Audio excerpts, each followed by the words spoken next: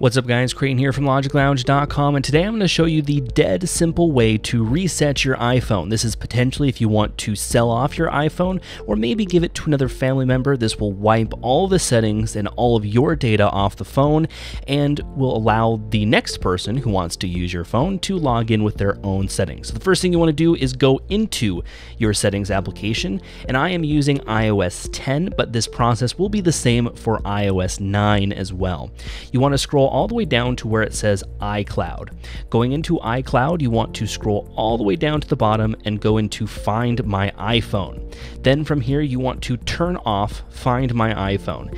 It will ask you to enter in your iCloud ID password, so that is what I am doing now. Of course, blurring it out so you don't see my actual Apple ID password, and then it will turn it off. In turn, you will also get an email notification from Apple to your primary me.com email address, so that might be your personal email address, but it will send you an email nonetheless to tell you that it was turned off. From here, you want to go back into settings and scroll to general. From general, you want to scroll all the way down to reset. It's at the very, very bottom.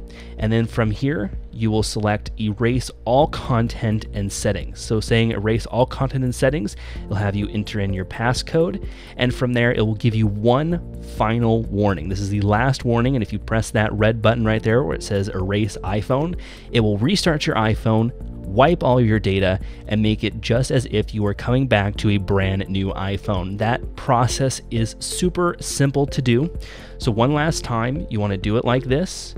Go down to iCloud, go to Find My iPhone, make sure it's turned off, and then go all the way back, do General, and Reset, and it is erase all content and settings. So there you guys go. Thank you so much for watching. Be sure to like, share, comment, and subscribe. And of course, I will see you guys in our next video.